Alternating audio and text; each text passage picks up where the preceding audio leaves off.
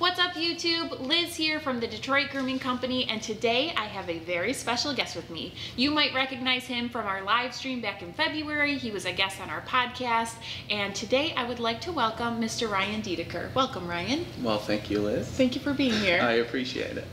So Ryan is the founder of Forefathers Grooming in Sterling Heights, Michigan. He is a member of our Detroit Grooming Society, which is our team of professional affiliates. He is a born educator, he is a master stylist, and dare I say, a motivational speaker. Can I say that, Ryan? You may, absolutely. You can say whatever you want, and it's pretty heavy. I have to live up to all that. Yes, well, I think you're gonna do good. So, Ryan, today we are gonna jump into how barbers and stylists can make some more money behind the chair when it comes to product sales. Yes, today we're gonna be teaching you how to make money with knowledge. All right, let's jump right into it. Oh, finger gun. Tell me what you find when you talk to new barbers. So that's actually what I was just gonna say, because the biggest thing that I hear from people, especially when they're fresh out of school, right, is that I'm not a salesperson. Yeah. Or they're literally just terrified in general on product. Because a lot of schools, I mean, we are lucky we went to Paul Mitchell, right? Right. And we learned a lot about the how, the why, you know, just the whole science of like how to sell products and why you're selling it to people. But a lot of schools don't do that, especially barber schools. I don't feel like they get into products at all. A lot of times it doesn't happen because they're just doing like clipper over comb method or clipper just with guard method. Yes. And a lot of the haircuts are shorter. So you don't have much styling. Exactly. So that's what I wanted to ask you, because you get new stylists and barbers coming to work for you at your shop, right? Yeah. What kind of advice do you give them when they say, like, I'm not a salesperson, or like... I love that argument because a lot of times we don't enjoy what we fear the most. Okay, so like in hair, we're not good at hair when we first start. Of course. So when I was in school, I did like the special effects makeup, you know, with the tissues and stuff like that. And I ended up winning a hair show with that. Amazing. So I was like, that's what I'm gonna be.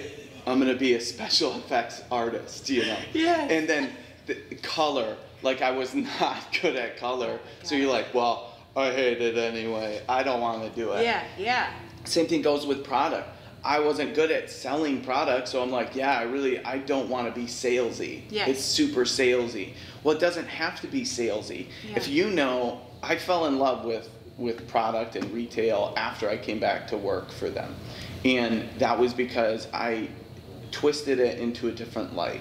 Instead, I just became more knowledgeable on what I'm selling, and then in turn, it's no longer selling. All I'm doing is educating my clients. So we spin that with our new hires and our new team members to make it so that we're not selling anything. I'm gonna take all these products and you're gonna learn every single piece of information there is to know about these. And then you're going to play with it, you're going to use it, you're going to learn how it styles. Then all of a sudden they don't even sell anymore. It just becomes second nature. Yeah, you know what my favorite product is? Matte mud. And what two things about that can you share with your client?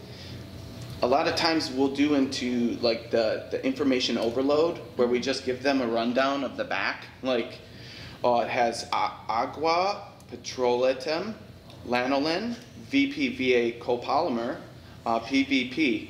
And you'll see the client, as soon as you start to like overload them, they just go white in the face. And they shut down. And you're like, well, what did I do? I'm just telling them about the product. Tell them like how it actually works and just a couple of things that will help them with the product.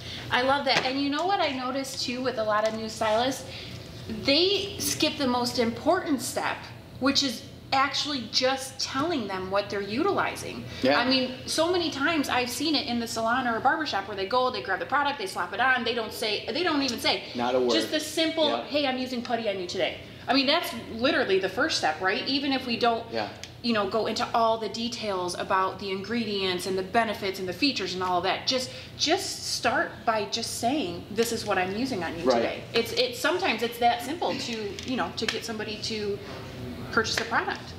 Absolutely. I think a key point that we skip over too is not talking about it within the chair. I like to ask questions. They always say, like, great leaders ask questions, right? Great salespeople ask questions. Great coaches ask questions. All we get to do is find the answer out of them. So we're not pushing anything anymore, if you think about it. So my favorite thing to do, as you said, is just introduce the product. What are we using? So what I do is I use multiple senses, and I'll grab like a matte mud. So I grab a matte mud. I say, this is matte mud. It's a stronghold matte finish. Go ahead and give that a whiff. Right? No, not really. Or I'll put it in my hand, and then I'll cup it and have them get the scent, right? Because when we warm it up, it smells so much better. Plus, we're going to use it anyway. But once we do that, I'll explain to them also how to blow dry, how to style, how to recreate the look that I gave them. And it's not a selfless act. It's really not. A lot of us we're afraid of being salesy, and instead of using the product just that once, where I don't teach them anything about the product, I don't teach how to apply it in their hair. I teach them absolutely everything I know, because after they leave and once they wash it, on average, a person after they leave your shop, they're only going to wear the product for about 4 to 6 to 8 hours. If I teach them everything I know and they purchase the product and they learn how to style it, your exposure time to that haircut now turns into 2 weeks on average. So now they're walking billboard for me. Instead of 4 hours, they turn into 2 weeks, 2 to 3 weeks, or until they return, right? And then the more you educate your client, the more they'll tell other people about it. I love it. And another argument that I hear a lot from stylists is they'll say to me, my clients aren't going to spend that kind of money. They're not going to spend $25 on a beard butter. What would you say to that? I would say, I would look into the camera or into their eyes, and I would say, stop projecting your money problems onto your clients. Because that's exactly what you're doing. And I'm guilty. I'm totally guilty. I feel like everybody in the industry is at one point guilty of that until they learn to overcome their money issues. Like, I didn't, like raising your prices, same thing. Oh, clients are gonna leave me, they're not gonna pay it. Like, why are you projecting your problems onto them? It's so true. And that's not my decision to make, right? If I'm the stylist and I'm the one, you know, it's my job as the professional to inform my client and make sure I'm utilizing a product that I believe in, that performs, that, you know, it's a great product. But, you know, it's not my job to decide how much money they want to spend. It's just my job to be able to offer it and educate, like you said. People will buy $7 a day Starbucks or energy drinks or whatever, and it's not your choice to make like what they want to spend ridiculously in life, you know. And this actually, if you educate them and you help them learn on how to style their hair, this will last them a couple to 3 months. So if you break down the investment at $24 like per day, it's like 10 cents a day. Or even less. And you know what, there's a statistic, and I don't know it exactly off the top of my head, but it's something like once a client leaves your chair, like if they don't purchase product from you, I think it's within like 24 hours, they end up purchasing a product elsewhere. So I don't know that one. And I'm so sorry if I'm lying to everybody right now, because I don't know call us out. I don't know the exact statistic, but I mean, I've done it myself, where I've been in the salon, I got my hair done, and I was intimidated by my stylist or this really awesome, cool shop that I was in, and I just didn't feel comfortable saying like, well, what did you use on me? So I mentally took a picture of it, left, and went somewhere else to actually buy the product. I mean, but people do that all the time. Sure. Or, you know, a lot of times maybe the client just kind of forgets about it when they're going to check out, and then they leave and go, oh crap, I forgot to, you know, get beard butter, so they run to the store and grab one from CVS. Yeah, so, and when they do that, they're purchasing something that might not fit their hair. Yes. Or their hair type. Yep. Or the style that they want. Yeah. And I've seen that, I see that every single day with new clients in our chairs.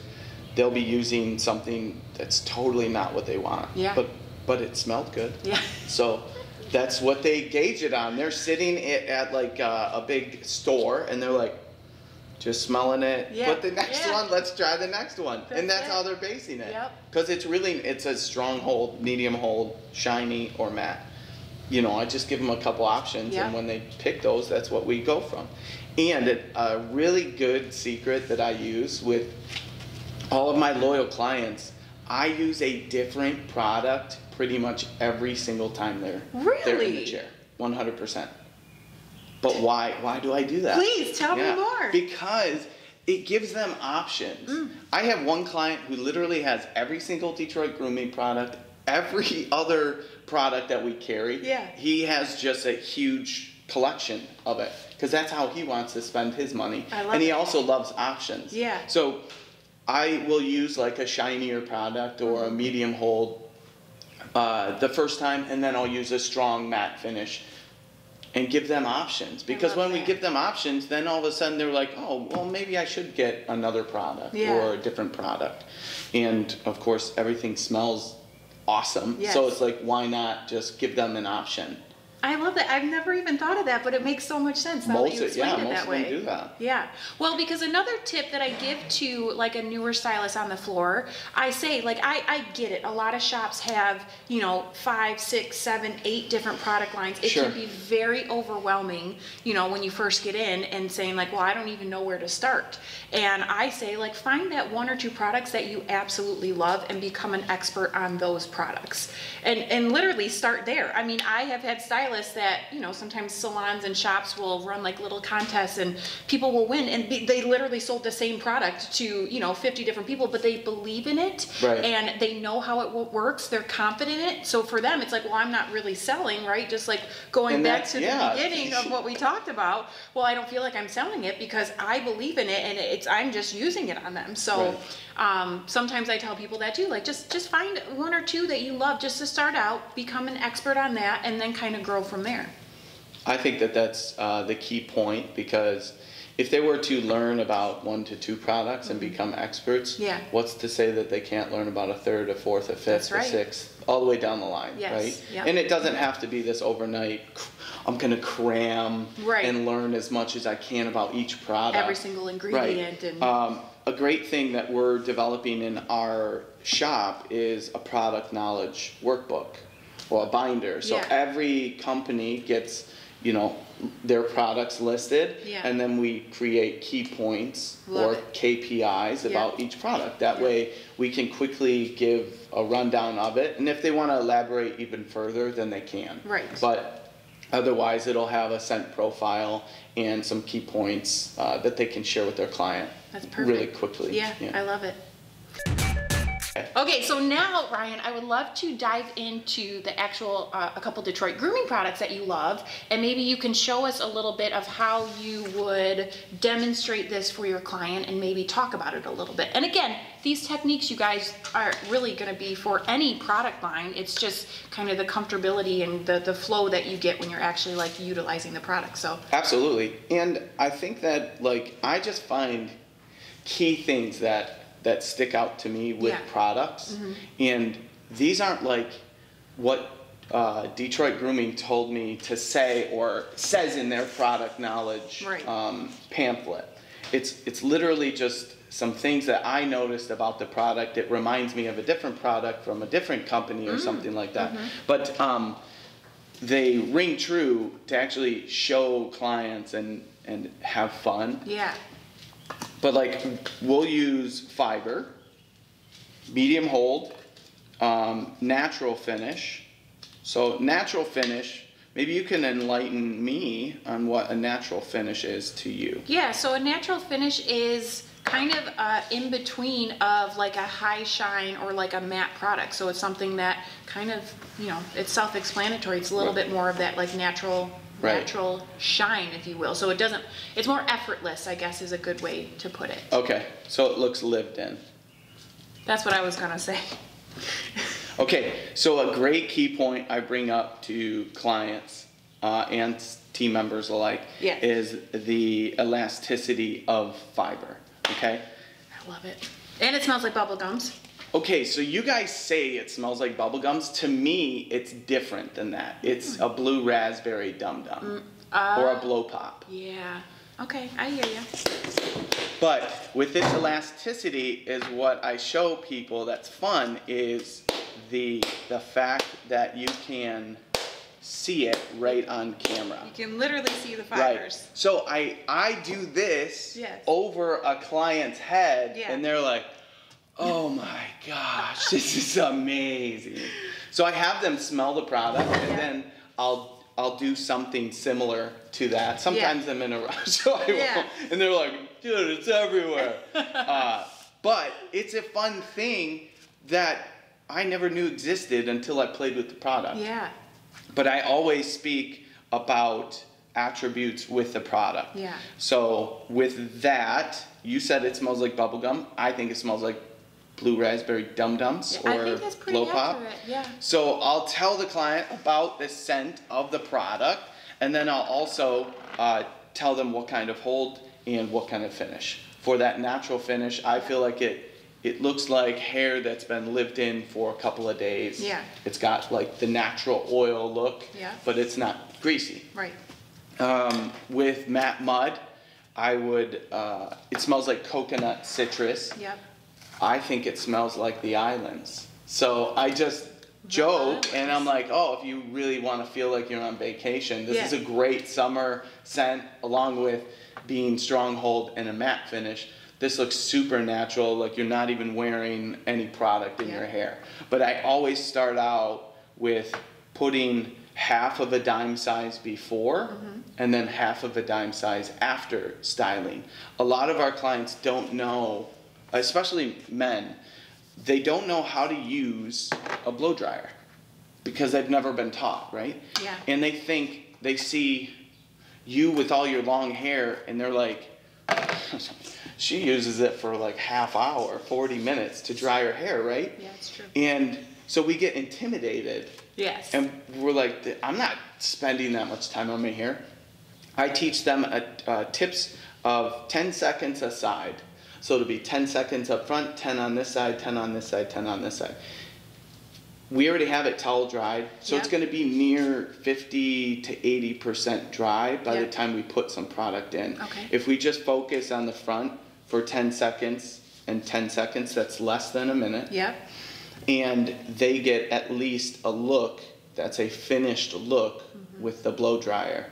But all we really want them to concentrate on is the front anyway. Right.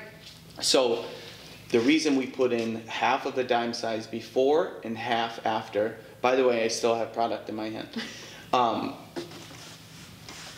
We set it just like long hair.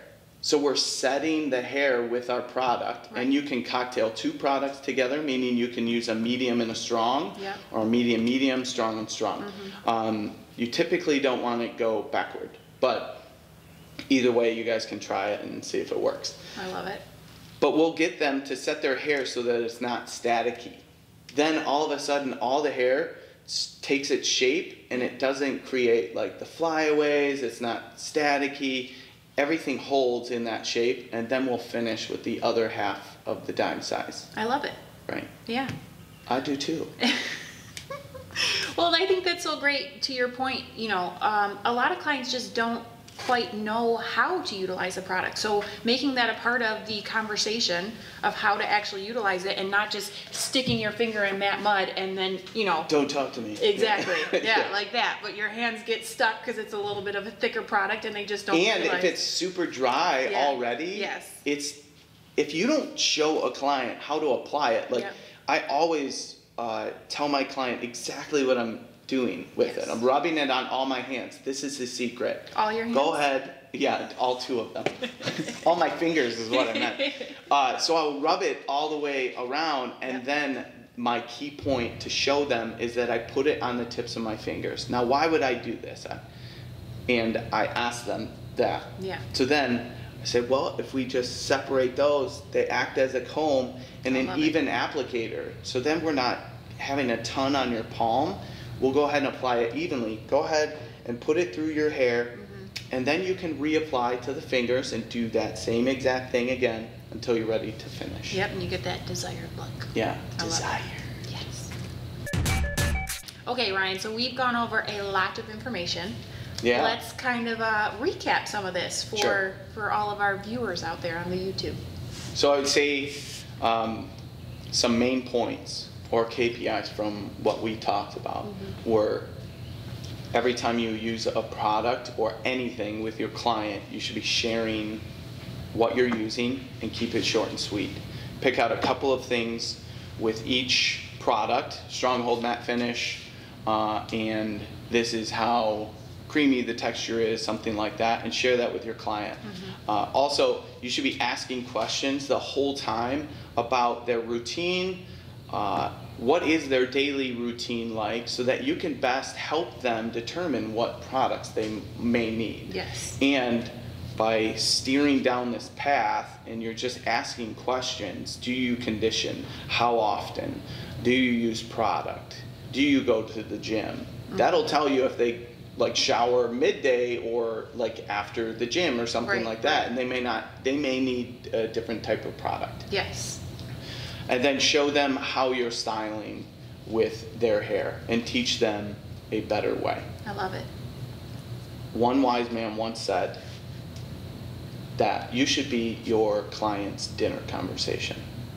I love that. So anything you teach them for that day, they should be able to sing from the mountaintops or tell their family and tell their friends, like, look what my barber taught me. Yeah. Because I guarantee they will get compliments on how they look if you teach them how to use products and recreate the look that you make in the chair. I was just going to say, giving a great haircut or a great beard trim or, you know, a great style is awesome, but you want your client to be able to recreate that at home. Right. And all of these things that we're talking about are going to help them be able to do that and make them a little more loyal client. What did you say earlier? Something about a happy client's a loyal client? Yeah, well, a happy client is, I don't know. Is it? Look at your notes. Hold on. It's there. I swear it's there. You said it.